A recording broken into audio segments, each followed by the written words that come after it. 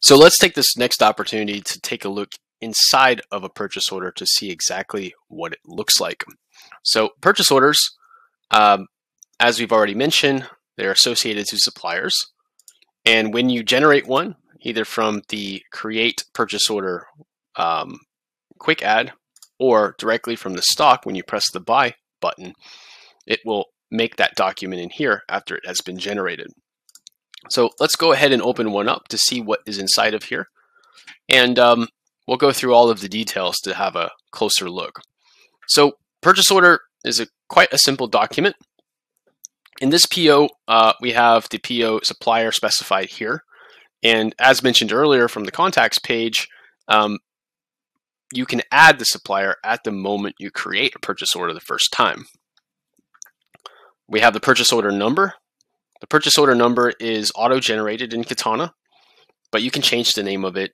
Sometimes you want to reference a document that came from the supplier if they had maybe quoted you a certain number. We have the expected arrival date, and the expected arrival date is normally set by default from the settings page. So if you recall from the settings videos where we covered the default arrival date, I think on purchase orders located here in settings, default lead time for purchase orders of 14 days, then what's happening is this purchase order that's being made, on the day that it's made, it automatically puts the expected arrival date 14 days out in advance. And this day that is generated might not be obvious right this moment, but when we start getting into the manufacturing queue and the sales queue, this expected date for materials or products, depending on if you're buying products and reselling, are going to be quite evident whenever we're looking at the real-time planner that Katana has. We've also got the creation date here as well, and a ship to location. So if you're using multiple locations in your Katana account, it is possible to ship a supplier purchase order to different locations. So what it does is it creates the expected quantity that's arriving, not on the main location like it is right now, but if I switch that, then it would switch the expected quantities to my fulfillment location. So for the time being, we'll keep it set to the main location. And the idea here is that when this purchase order gets accepted or it's marked as received, then the quantities will increase at the location specified in the ship to area. So down here below, this is a list of items not received, but after you start receiving them, then it creates a list of items that are received. And here you'll find the item that is specified, the very specific variant of a material or a product that is purchasable, a shortcut link to the item card, which we've already covered, the total quantities of the item you're buying, the unit of measure in which you're purchasing, the price per unit, the total price, and also tax applied. So this tax applied comes from the tax rates that are set up from your settings page.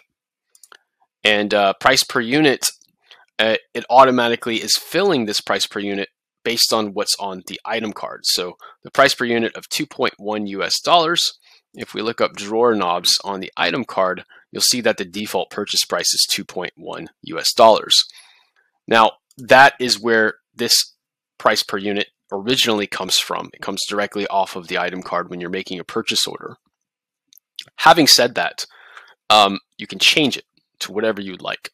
Just as we had demonstrated with the moving average cost on a PO, you can adjust that price per unit to anything you'd like based on whatever the supplier is selling that item to you for. Down here at the bottom, we have a list of total units.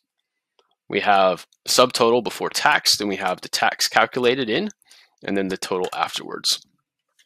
Now, in later videos, when we start talking more about multi-currency, and let's say you're buying this item, which is currently for US dollars, but your supplier is only accepting payment in euros, then the multi-currency functionality will be able to take the spot rate and convert it back to US dollars, even if you make the purchase order in euros.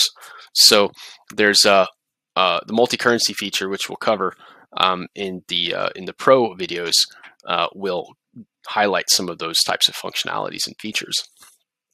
And also, I'll move my face here to the middle, but we have the additional information section here, which is the same like you have seen for all of the other types of documents that we currently support.